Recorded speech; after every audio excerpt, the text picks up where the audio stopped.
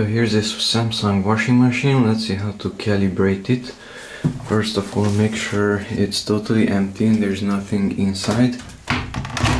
Close it. You have to press the temperature button and the delay end button. So power it on, hold the temperature and the delay end, and you should see a message CB. Now just press the start button.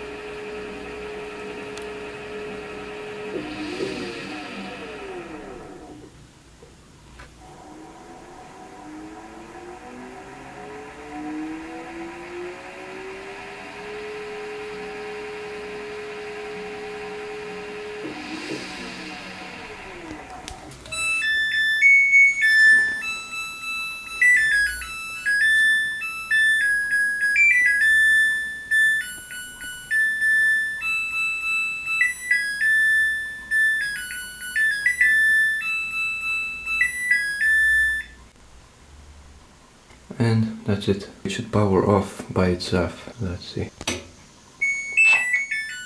Yes, it did powered off. So that's the calibration on this Samsung washing machine.